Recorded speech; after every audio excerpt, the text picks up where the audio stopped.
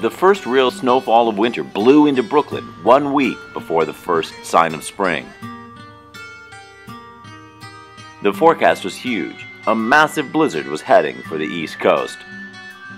But over at our house, a small blinking green light meant our sidewalk was ready for the snow. Last summer, we installed a Warmup snow melting system in front of our house, while the city was redoing the sidewalk on our street.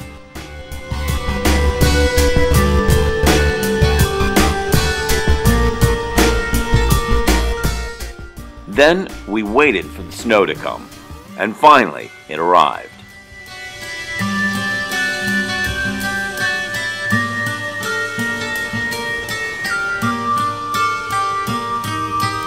Oh yeah, check it out, check it out. Oh my god, oh my god. You can just see it at this very moment. The change. Look, look, look, look. That's up the sidewalk, the neighbor's house, and there's our little melted area. Oh my god, look how distinct that line is. Look at that! It's working! Look. This is just above freezing. The sensor is heating up this entire pad, starting, look, right there. And its job is to raise it just above freezing, maybe like 40 degrees. And it'll stay on automatically for 8 hours. We're supposed to get a foot of snow, 18 inches of snow, who knows? But not at our house.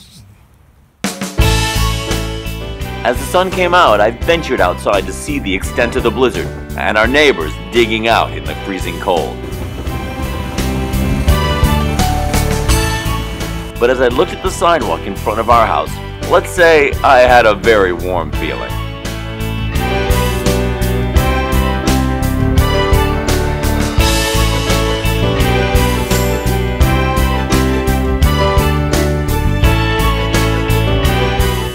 And for once, our heavy old snow shovel sat unused by the front door.